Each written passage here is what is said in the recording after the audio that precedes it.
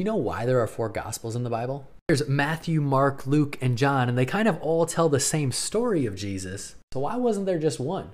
Each of them was written with a unique perspective for a specific audience. Matthew was Jewish, and he was writing to a primarily Hebrew audience. He quoted the Old Testament more than any of the other gospel writers, in order to prove that Jesus was the Messiah, the chosen one, the promised king that they had all been waiting for. You have Mark, who was written to a Gentile audience of mainly Roman leaders. It was people that didn't know Jewish customs at all. He was framing Jesus as a servant of God here on a mission. Mark's gospel is very action-focused, showing what Jesus did from one location to the next. Luke also wrote his gospel to a mainly Greek Gentile audience, specifically to be used in court as an appeal for Paul. Luke was a doctor, so he focused on Jesus' humanity as the perfect human. This was a very Greek approach to life because they are all on a journey to become the perfect human. Luke is also the only Gentile author of the entire New Testament. Lastly, the Gospel of John was written by the Apostle John to a fairly mixed audience, but more so Jewish than anything. His focus was on Jesus being God, coming down to earth, and ultimately as the Savior of the world. Seeing all 4 Gospels this way gives us a well-rounded view of who Jesus was and is. Let me know in the comments which of the Gospels you have enjoyed studying the most.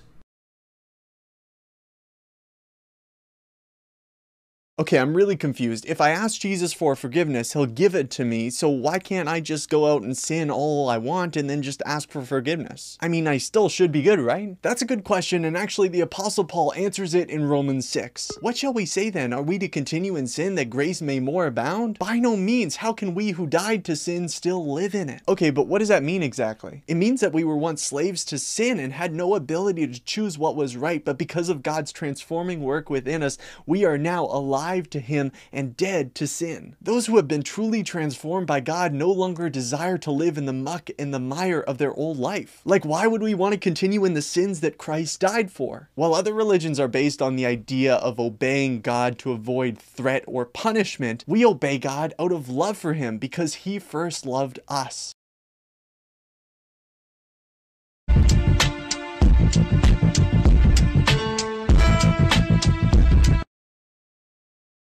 I'll give you $20 if you could tell me one Bible verse. For I know the plans I have for you, declares the Lord, plans to prosper you and not to harm you. Jeremiah 29:11. Great, here you go, $20. God bless you. Are you a Christian? Yes. Great, it's wonderful to praise the Lord. If you had one message to the world, what would it be? Trust Jesus, he'll change your life. Amen, God bless you, amen. What's up, guys? I hope you're having an awesome day, and today I want to give you some unusual tips in regards to hearing the voice of God.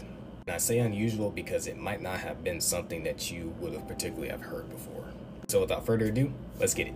The first thing I want to tell you is that when God is speaking to you, he's going to speak to you on your level, or he's going to speak to you in a way that you're going to understand.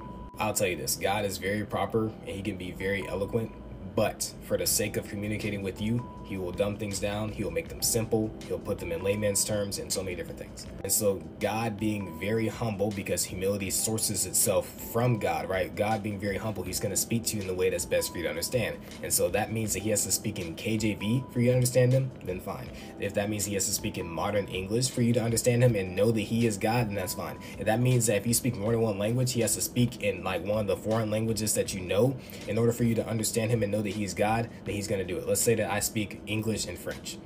If my native language is French, but I speak English often because I live in America, he may just speak to me in French because that's my native language, and that's the thing that I would actually prefer for him to speak to me in. So for your sake, so that you know that he's speaking to you, so that you understand that he's speaking to you, and be like, oh yeah, that's God speaking to me for real, he's going to speak to you in a way that you're going to understand. But I do want to tell you this, God speaks in a myriad of ways, but he does have a preference. It is his preferred way of speaking to us is speaking to us in our mind, like conversations, like how we have a conversation. Yeah, you have a conversation, except it's going to be in your head, okay? In regards to the language of God and him speaking to you in the way that you will understand for effective communication, that also means that occasionally he will use slang. God is incredibly proper speaking. Like, he has some excellent speech etiquette, okay? But if it's for the sake of the conversation, for you to understand his message in the best way possible, if he has to use slang, that of course isn't like a curse word or anything, then he will absolutely use slang. But also, God will absolutely use pop culture references in order to get the point across to you. And to give you an example, you might be going through some spiritual warfare and God's telling you to put on the armor of God, and he might say this. He might be like, son or daughter, You know how Iron Man just can't defend the people that he loves, and he can't protect the earth and all those different things whenever he doesn't have on his Iron Man armor? He's like, that's you in the spiritual realm. Whenever you don't put on the armor of God, you're not able to protect yourself. You're not able to go to war properly in prayer whenever you don't have the armor on. So make sure to put on your armor of God before you go to bed or when you wake up in the morning.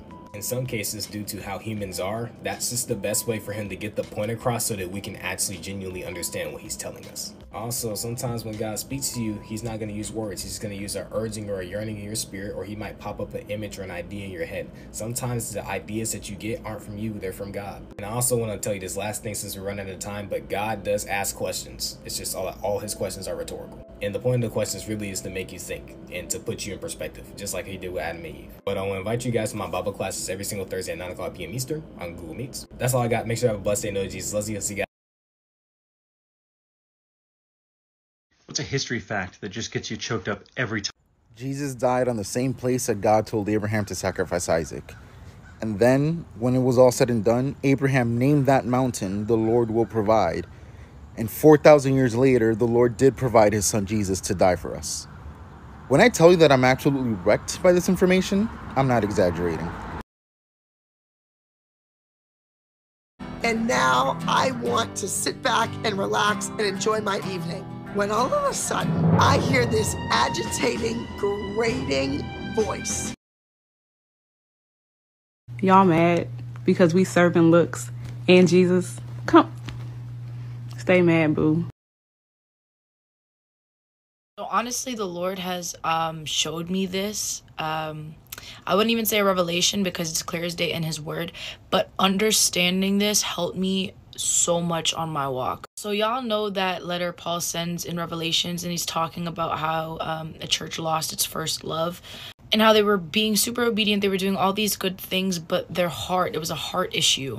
And so for a while, I had this same issue, and I was praying to the Lord, Lord, I want to truly love you the way you love me, so allow me to understand your love. Because I don't want to just be being obedient because I have to. Like, I want it to be enjoyable. And he broke this down to me. So when God first introduced himself to us, we knew that he saw us as his children. Many times in the word, we see him saying he's a father to the fatherless and that we are children of the God, the Most High. We are sons and daughters. So getting in the word, 2 Corinthians 6:18 says, and I will be a father to you and you shall be sons and daughters to me, says the Lord Almighty. And we know fathers to, have our best interests at heart, to know things that we don't know. Like as a child, you won't see, the things or know the things that your parents know. So that's why it's so important to walk in wisdom and to, accept the advice from elders. All right, so we have part 1 of the relationship that we try to fathom is like a child and a father. Then in Proverbs 18:24, it gives reference to a friend being closer than a brother, meaning a very, very intimate relationship. Or friendship rather. And then we see that when God sends Jesus down, he embodies this. So we have Yahweh, who's a father, and we have Jesus, who's our friend. And I'm family oriented, so I like spending time with my family, but I know like when I come home from like whether it be traveling, school, basketball, I'm really looking forward to seeing my friends, like linking my brethren. So like as much as you pray to the Lord as a father, you want to pray to him as a friend. You want to talk to him as a friend, like the same way you be FaceTiming your friends and trying to put them on tea. You got to put them on spiritual tea, like, yo, this is what's going on, like really lock into that relationship and put in that effort. This part is where he blew me. So we know that Yahweh's a father to us, and we know that Jesus is closer than a brother.